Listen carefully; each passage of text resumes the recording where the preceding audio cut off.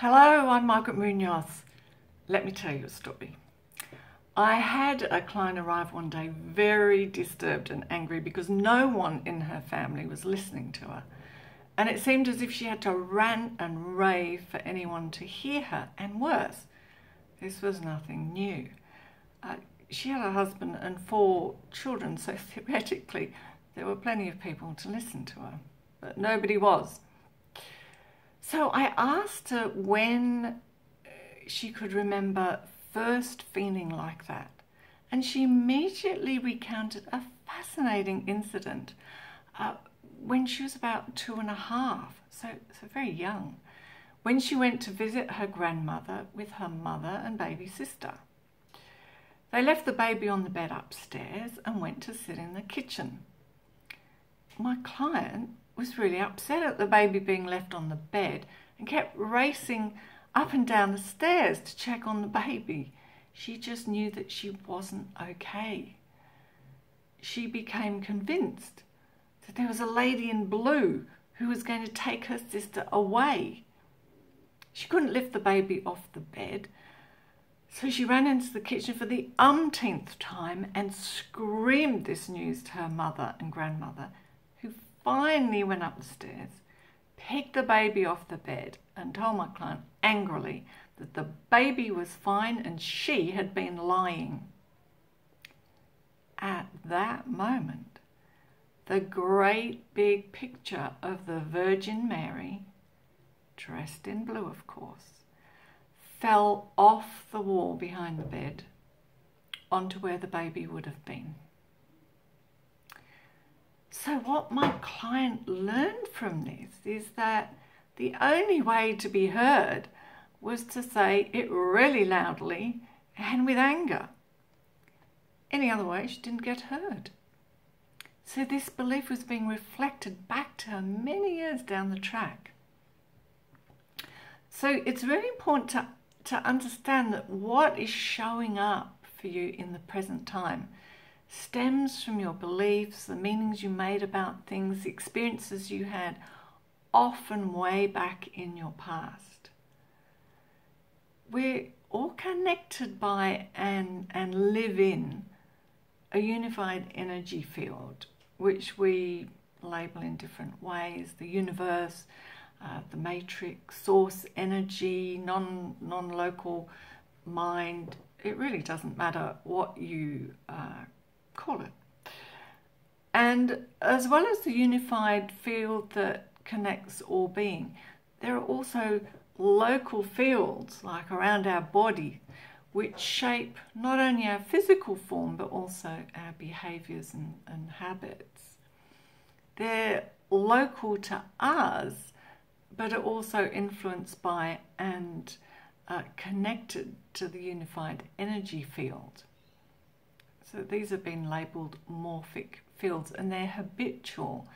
And the more they're repeated, the stronger they become. Don't we know it? And they're influenced by what has gone before through a process called morphic resonance. Our behaviours, emotions, even diseases have their own energetic fields, which impose rhythmic patterns on the nervous system, which affect the sensory and motor regions of the brain. Our lives unfold mainly according to our experiences between conception and age 6 or 7, and are especially influenced by what happens at our birth, which most people don't realise, and I certainly didn't either.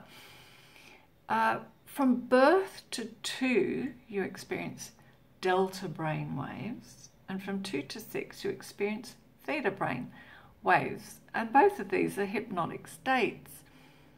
So when you're young, there's no rational conscious mind to analyse and figure things out like we do when we're adults. When the rational mind does finally kick in, it's ended up with all these meanings which affect the way we think. And you might have heard the phrases, thoughts become things, or mind turns into matter. what also happens is that with every perceived trauma, whether somebody told you you were stupid or you were hospitalized when you were 2, a freeze response through your adrenal glands, the hypothalamus and the pituitary happens. It's like it's a protective mechanism.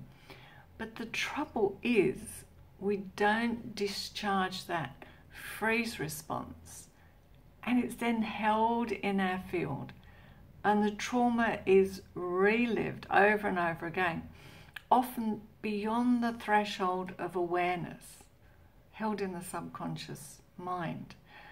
You get to find that it's there when you're triggered in some way, just like my client was triggered and then discovered where her response was coming from. So when you're puzzled about how you're reacting or behaving in a way that you don't wish to, it can be really useful to understand that it's not so much about the present moment, but what your past experiences caused you to believe or hope for or fear. And of course, what tapping is so good at is directly working on these experiences and helping to make those emotional and cognitive shifts that enable us to respond and create differently now.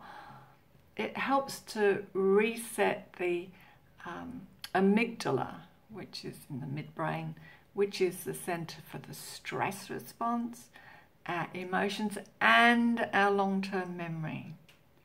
This is why we tap. Happy tapping. See you again soon. Bye.